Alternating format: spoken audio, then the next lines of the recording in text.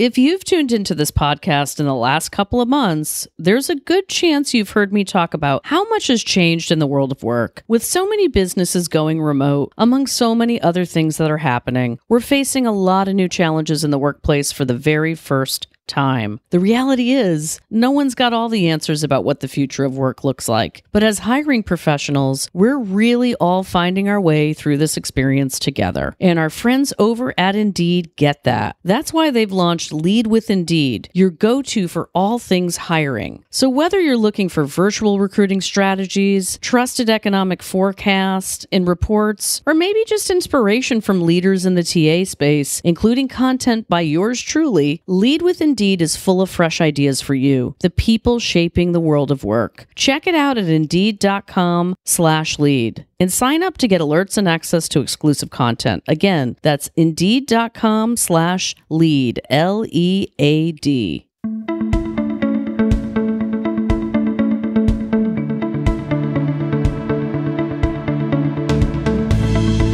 Welcome to the Work Trends podcast from Talent Culture. I'm your host, Megan M. Biro. Every week I interview interesting people who are reimagining work. And be sure to check out our Work Trends Twitter chat events calendar located at talentculture.com on the podcast page. Welcome to the Talent Culture Work Trends podcast. In today's episode, we are discussing a topic I lived with for many years as a recruiter, and I lived with it in a really painful way. We are going to be talking about job candidate experience. This is an evergreen topic and one that remains a work in progress. We talk a lot about this topic here at Talent Culture, and it's important to many people who are members of our community. So, as I was researching the data on candidate experience, I came across a survey conducted in 2019 by Brandon Hall. The results showed that over 73% of responding companies care about the candidate experience. Still, less than half think their tactics and practices are effective for creating a great candidate experience. The good news here is that nearly 3/4 recognize the candidate experience as something valuable. But the bad news is that many don't know how to create this goodwill with candidates. I'd say this survey is typical of the general business population, and given this disconnect, we still have a lot of work to be done here. And this is why I've invited today's guest to join me. My guest is John Salt, and he's what I would call a job candidate advocate. He's very passionate about this topic and has a lot of sage to share with us. Let's learn more about John right now.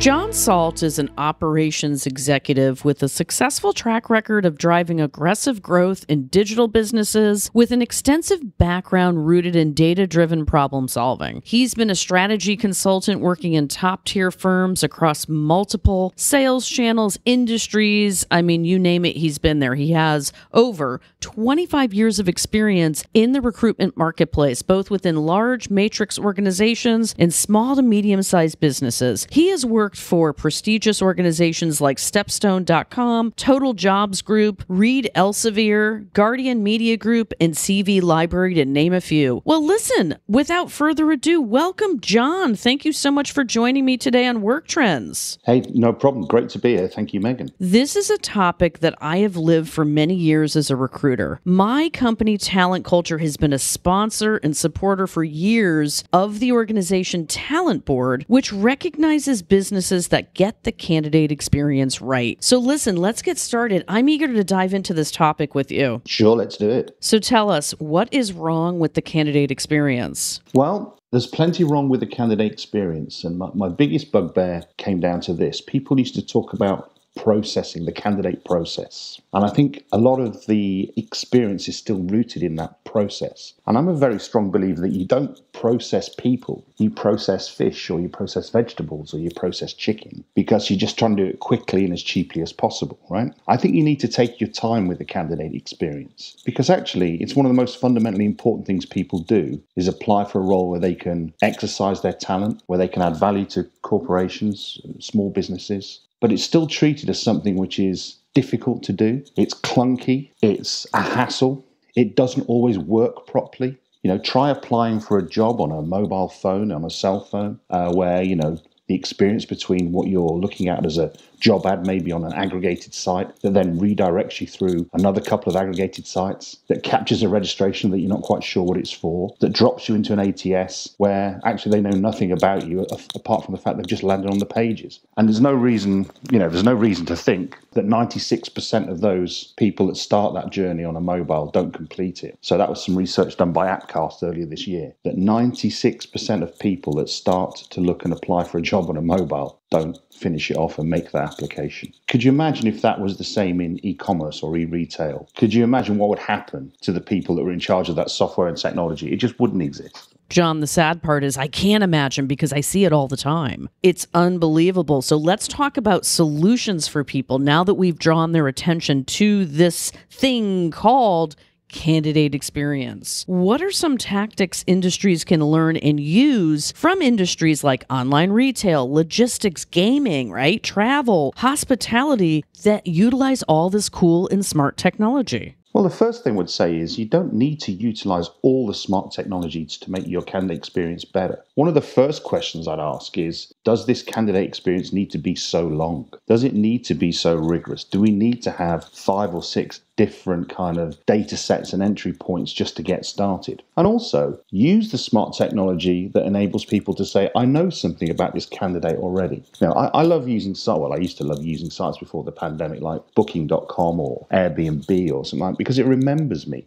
It knows about me. It knows I've made a booking before. It fills in the information for me. And I have very little to do once I've chosen something to go for. There are plenty of job platforms that know loads of information, loads of data points about a candidate. But do they ever bring that over in a seamless, smart, integrated way? No, they don't. Because the problem is the technologies don't talk to each other. The job board ATS customer technology is a broken link, has been for years, and too many people have been pointing the finger at each other saying that's a job board problem, or it's an ATS problem, or it's a candidate pages problem. There's been a lot of finger pointing, but nobody's really embraced it. I take my hat off to companies like JobSync that are trying to do it. In the UK here, there's a smart company called Sonic Jobs. They've done away with actually having to integrate with the ATS. They've got technology that sits above the ATS and powers that candidate data, and they take the candidate data across. More is needed in this area, and it's one of these things where, you know, it strikes me as really strange that people spend a lot of time talking about their employer value proposition. They'll spend a lot of time talking about having the best ATS, but they'll do very little about the integration between the candidate finding the job in the first place to the candidate actually having to fill in some really long, convoluted form. So I'd start with 2 things. First, have a look at your process. Is it overly complicated? What does it feel like to a person who is just looking to apply for their next role? And secondly, are you even aware of the smart technologies around that can shorten that process for the candidate and give you a better success of conversion rate? So some of the technologies I mentioned there, you know, you'll talk about if it's 4% on mobile conversion, which is shockingly low, they can get it into the 24, 30 odd percent, which still isn't high, but at least you're getting a third of everybody that starts the journey completing it instead of 1 in 25 people, which is shocking. So tell us, John, what are the benefits of brands using data to funnel and sort in a give-to-get approach? And how can they gain efficiencies by knowing when to use an algorithm and when using a humorism will benefit them? Yeah, well, I think there's great benefits actually from people using data. And I think one of the smartest things I've seen recently is the ability to know that candidate based on what they've already done. I mean, you know, candidates will use 5, 6 different job platforms in their job search. And nobody's got a unique, you know, not in any country, nobody's got a unique stranglehold on the market. So there's plenty of information and data on what they're looking for. And I think, you know, when you think about the give to get on that data, so do you really need to ask the questions of name, email address, zip code, job applied for? You probably know that information by what they've done already. So have technologies that can import that in, and then just ask the smart questions, ask the questions that are different. And if you can do that with a give to get, maybe sharing information backwards and forwards between different technologies, it's going to be more efficient, as I said earlier. But you can do things really smartly. You can do it with great questions. You can use things like chatbot technology. You can even use things like text voicemail outreach. Stuff that makes it quicker, stuff that makes it easier is always going to give you a better benefit. And so I think a mix of using technology and algorithms to understand the data and what holes are missing in the pieces you want, and then using some kind of humorism outreach as well, where you can say, okay, I would like to ask this person the following questions. But you can do that in things like in-app messaging. You can do that in things like a text message or an SMS message and come back and get an answer pretty quickly. The problem is joining all that data up, and there are still big holes in HR technology because there's so many legacy platforms that are kind of buckled and banded together that just don't do it in one neat swoop. And I think that's going to be one of the changes we're going to see in the next 2 or 3 years. It's getting harder and harder for companies, even in today's world, to have that outreach that says, I know where to find the best talent, and I know how to reach that talent and do it quickly and have a really good candidate experience. And it's a myth. I've heard people say to me, oh yeah, we have a really long candidate experience because we only want the best people that are going to be bothered to go all the way through to apply. If you're really good talent, I would probably say that if you have a long, overcomplicated process that's not very well joined up, that actually doesn't seem to know much about you in the first place, you're not going to actually fulfill that application. You're going to stop, and that best talent is going to go somewhere else because it has the choice too. And I think that's something where people should really think about the balance of what they can do through a humorism contact and through an algorithm contact, because there's so much that's going to be automated. But maybe the difference will be the best hirers will be the ones that can put the human touch into it. And there are many ways you can do that. Some of those are even automated, but they seem like they have a human touch on them. And I think, great examples in shopping, great examples in gaming, travel, hospitality. These are the industries that are leading the experience. HR can catch up really quickly. And when you look at some of the companies that do it best, for example, they actually sit in those areas. There's a world of difference between someone like DocuSign's candidate experience and other companies, because they get it. That's how they work. That's what they do. And I think we'll see a big shift towards this in the next 2 or 3 years. Tell us more about which companies, and I use this word on purpose, are trying to get it right. And what are they doing that sets them apart from their competition when it comes to hiring? Okay, let's take a really obvious example. Somebody's just had a very successful float on the stock exchange, Airbnb. Okay, you look at what they've done, right? So they've looked at that and they said, okay, let's change the whole thing. Let's use storyboards and we'll visualize each step of the candidate journey, right? So we look at that and we think about, because that's how they approach the people on their site promoting their properties, right? It's all visualized, it's all there. And if you think about, they put those frames in there, if you like, as they go through those storyboards, they put the frames of what it's like to work there. It's got to be something, meaningful, not just holistic pictures, but it just hits that empathy with the candidates. And I think it means that they can have the candidates, really much more tapped into what the culture and branding of Airbnb is. And therefore, they're getting people already who are choosing to join or not join based on that early touch experience. So I think that's one company that's doing it and has done it really well. I love that visual storytelling, by the way. It is, because it's so reflective of their brand, right? But I mean, it's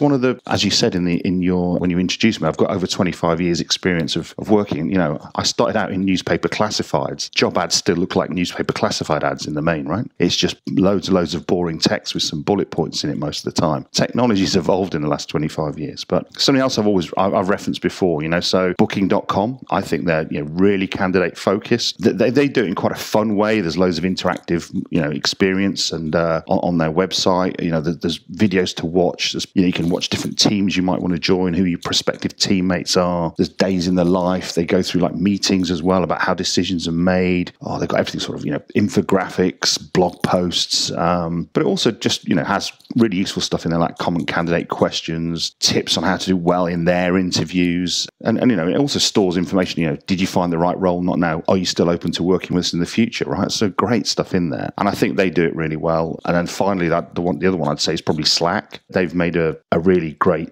way of looking at diversity and inclusion, which is really important right now, and is going to be really, really important for the rest of the time. And I think, they looked at it, and so they looked at, the wording they put into descriptions, being more inclusive, build relationships, care deeply. They got rid of, whiteboard interviews, which, can be stressful for people, and replace them with blind code reviews. And that's a lot fairer and easier for a lot of people to do that. And they also made it, the option to perform the assessments on site. And that's often easier for people who care for family members at home, so that they don't have to go anywhere. They can do it in their own site. So I think, people like that are getting it right, and they're looking at how they're utilizing a mix of technology, but also just good common sense practice of not having it too long, being very focused on what the candidate would want to find out, instead of just a list of, have you got these skills? Do you meet these criteria? Don't you think, it's changed, right? The world of decision making has changed with technology. And I think HR hiring has been slow to catch up on that. Let's talk about the financial repercussions. What is the price of getting it wrong, right? Or right. I mean, you just named some that are getting it right. Obviously, they're doing pretty well on the stock market, right? What about those who are falling behind and failing on this? Well, I think, the price of getting it right is having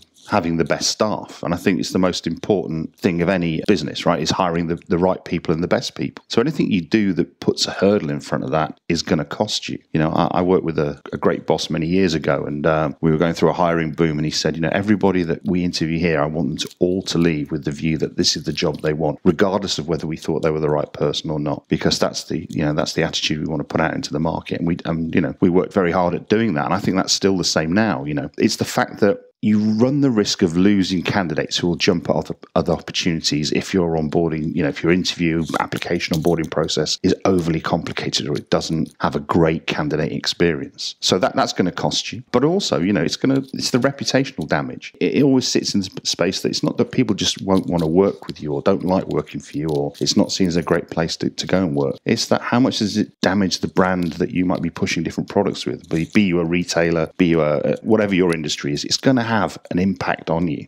If you take the right measures and you want to make that process better, faster, and you can do that at a time now because of what's happening in this market, and it should be done right now. You're going to improve the time to fill, you're going to improve the candidate and employee engagement, and probably your retention rate. And if you look at that, that's a key thing in this war for talent now. Because yes, we're going through a time where there's a huge amount of job seeking, but it will turn. And there are already industries where the scarcity of resources is scary. If you look at the UK, then there's still hiring shortages in IT and engineering, for example. But there are many other industries where we've got short skills. Healthcare is another example. But in all those areas, they've got to have one thing in common, and that's not to overcomplicate the process. Use the technology wisely, use human intervention with it, get that data, and have somebody really analyze it. One of the things HR departments should be doing is getting data analysis into their remit. And even if they have to go and borrow it from the tech department or whatever, because I don't think right now enough is being done to really analyze where those best candidates come from, what's their onboarding like, what does that mean in terms of their retention development later on. There's just too much still focus on where did I get this initial candidate? Did I even get them to interview? And it kind of stops there. And we need a much more transparent pipeline all the way through to hiring and length of time staying with people. If you see what's happening in the market, there's been a shift from just posting jobs onto job boards, for example, for 4 weeks or 6 weeks, to now a lot more money has been spent on cost per click, CPC advertising, and now it's moving to cost per application. I think that's going to be a shift. That's huge. Cost for application. Did you hear that out there in the Work Trends community? That's huge. But it should be cost per completed application, cost per accepted application. That's what it should be next. And then it might be cost per interview. And then it might be cost per hire. And then it might be cost for successful hire. Then it might be cost for great candidates gone through, right? But if the plumbing isn't there to see that data all the way through, that's never going to happen. The reason it's, let's be honest, the reason it's CPC and, cost per click right now is the majority and not cost per application is because nobody trusts each other with the right data, right? Because of the disconnect between the job post and the ATS, no one can be certain how many applications they got really, and until that starts to open up, different thing from candidate experience,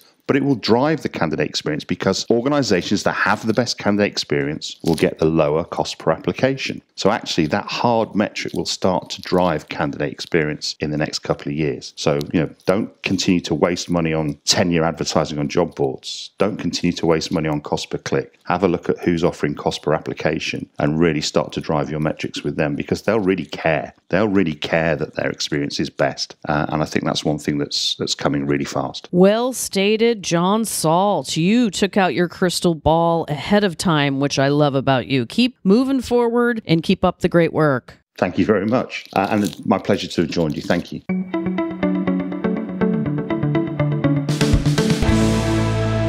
If you enjoy listening to the Work Trends podcast, do me a favor, share it with your friends, your loved ones, you name it, so they can stay current on what's happening in the world of work. And be sure to listen to our next podcast when I'm going to be speaking to another interesting Work Trends guest. Catch up with you next time, friends.